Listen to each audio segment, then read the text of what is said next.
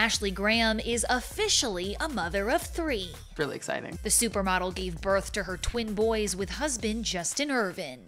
The two are already proud parents to their first son, Isaac, who was born in January 2020. Now, the newborn baby boys didn't exactly arrive on their due date. Prior to giving birth, Ashley let fans know how she was feeling on TikTok.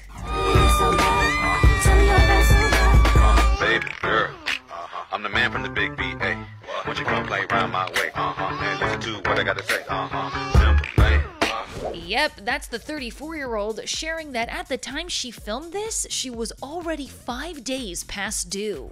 Is this like real life right now? Ashley announced her pregnancy on Instagram last July, and in September revealed it was not 1, but 2 babies on the way. Is that twins?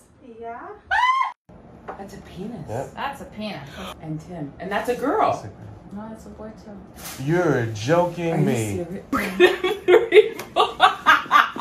Jump to New Year's Day, and the brunette beauty celebrated the final stretch of her pregnancy. Ashley wrote alongside photos of her growing bump, quote, "Made it full term today, 40 weeks. Due dates are just a suggestion. Babies will always come on their birthday." Prior to the news that she was expecting 2 little ones, the Pretty Big podcast host opened up to ET about prepping for their growing family.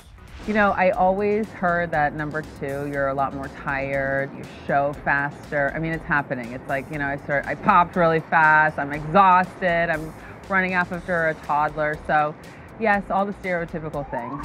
I don't know if there is much preparation that can really go in for baby number 2. I mean, I feel like I did so much preparation when it came to Isaac, and almost to the degree that like I might maybe over prepared.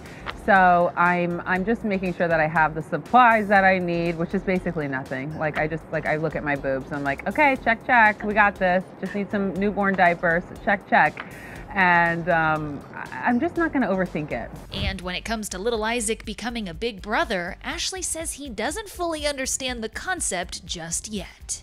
I said, do you know where the baby is? And then he points to my stomach. So we got that far. And then sometimes he wants to kiss the baby. So he goes like this. He like curls his top lip in and bottom lip out. It's really sweet. So we got that far, but I don't think he understands like the big brother aspect. Well, there's no doubt Isaac will be the best big bro. Congratulations to the family of 5.